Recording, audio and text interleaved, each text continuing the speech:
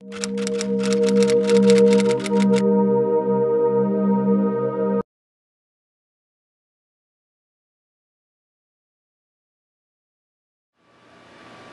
platícanos un poco la historia de la familia que salvó a tus...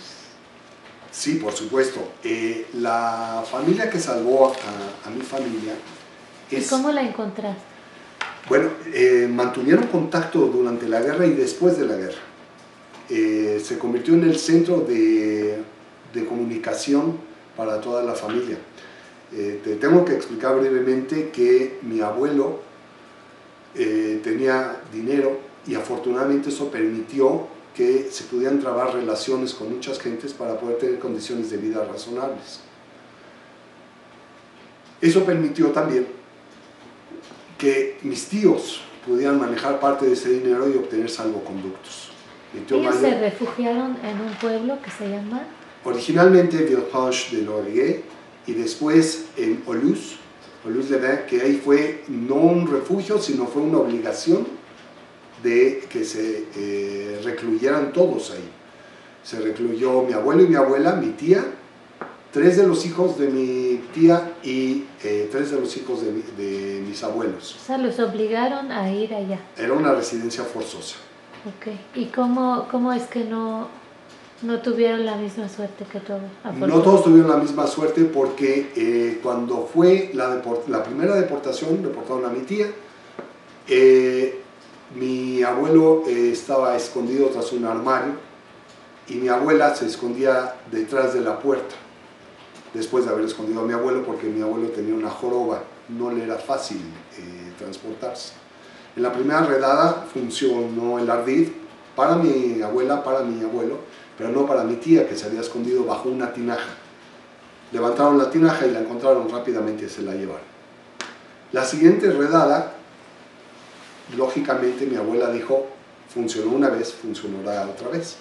Y ante ello, esconde a mi abuelo, pero en el momento en que es la redada, abren la puerta, mi abuela no alcanzó a esconderse detrás de la puerta. Y entonces fue recogida por ellos. En el caso de los tíos, porque mi papá estaba ya enrolado con el ejército francés para ese entonces, mis tíos se escondieron en una granja que la familia Bach les permitió durante 3 o 4 semanas para que no fueran sujetos de la redada. Durante 3 semanas la madre y las 2 hijas subían un caldero, una cuchara, y durante 3 semanas subieron. A mí me costó más de 1 hora y media subir, y era yo pues un poco más joven que ahora, pero con otras capacidades y sin estar perseguido. Diariamente subían 1 hora y media, diariamente bajaban 1 hora y media para llevarles algo de alimento a estos 6 jóvenes.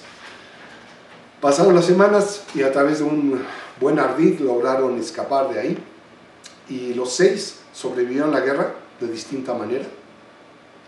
Mi abuelo fue llevado a un hospital y después lo llevaron de regreso a Villefranche-de-Loregue, donde pasó toda la guerra junto con mi tío Jacques, el menor. Los demás estuvieron unos en campos de concentración dentro de Francia, en 2 de ellos, uno en Gubos y el otro, no recuerdo en este momento el nombre, y los otros tíos estuvieron en la frontera suiza, no serán campos de concentración, pero sí eran campos de trabajo. De tal manera que todos manejaban una correspondencia y decidieron que el mejor lugar era de donde habían salido, de donde los habían protegido. Así es como continuaron la comunicación todos los años después de la guerra, hasta que en los años 70 se cambió la zona postal que había en México. Aquí era zona postal 5, por ejemplo, y se cambió por código postal. Ahí es a donde se perdieron las comunicaciones. Dejaron de haber comunicaciones y ya nunca hubo manera de encontrarla. Hasta el año 91, en que uno de los muchachos que se salvaron, que ya vivían en Israel, decidió hacer la inducción de la familia a los justos entre las naciones, y se logró hacer, se hizo la ceremonia.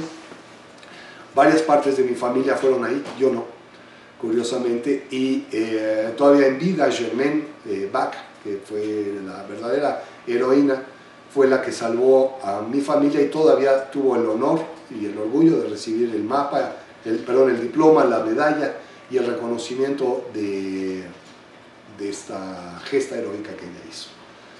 Yo filmé un docudrama que se llama Oluz, Rescate a la Dignidad, a donde hago un homenaje principalmente a mi abuela, naturalmente, y a todos los demás, a todos los que intervinieron de manera directa o indirecta para salvar a estas personas y tener, pues afortunadamente, la descendencia que si no, no estaríamos teniendo el día de hoy esta conversación.